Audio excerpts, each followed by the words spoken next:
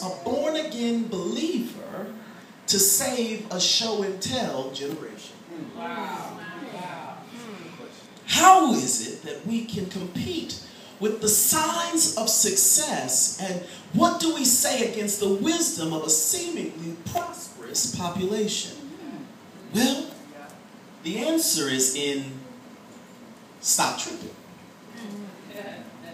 The answer rests right there in the title of my message today, and it's basically built upon the fact that we have to stop tripping. When you're saved, the system of operation is different than the one that works based on status that is tied to stuff. For the system of the saved is based on the power of the sacrifice of trust. Right. The system is completely different once you cross over to being saved, because it's not tied, Scarlett, to what you got, or it's not tied to what you know, TC. It's tied into our ability to sacrifice in order to trust. Verse 22 and 23 of our text says, Jews demand miraculous signs and Greeks look for wisdom, but we preach Christ crucified. A stumbling block to Jews and foolishness to Gentiles. The power of salvation is rooted in the sacrifice of trust, and therefore can only come by way of experience. Okay, I got a little bit of work to do, and then I'm going to be out of your head. But touch your neighbor and tell them, stop tripping. Turn to the other neighbor and say, stop tripping. I don't think they're getting it. Stop tripping. Yeah. If you're saved, you got to stop tripping. Here's what we need to stop tripping about. When you need to stop tripping when you don't know. Right. Follow me. I'm in the text. 1 Corinthians chapter 1, verse 27 says, God chooses the foolish things of the world to shame the wise. Do you see that? In a show-and-tell generation, one in which is based itself upon what it knows, falls prey and becomes utterly powerless when put into a situation when it doesn't know what it doesn't know. Let me say that one more again.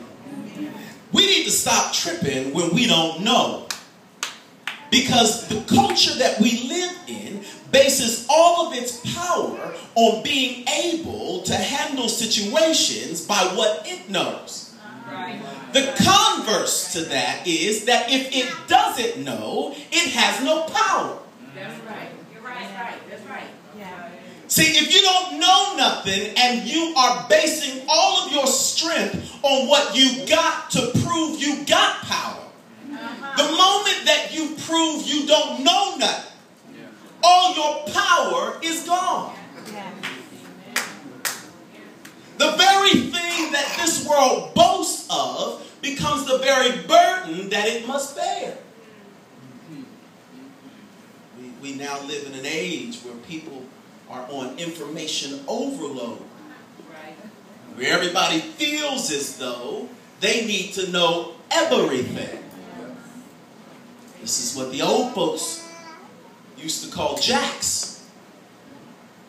You heard this statement before, where the people who are so busy are jacks of every trade, but masters of absolutely nothing. And then we sit here in this world wondering why things are so jacked up. It's because people know too much. We spend so much time filling ourselves with stuff we think we need to know, that the moment we get into a situation where we don't know, we're running around like we ain't got no power at all. But I stopped by here in order to encourage somebody and to instruct somebody. Stop tripping when you don't know. For the power of salvation creates a contrast in the culture. For when we find ourselves in a position where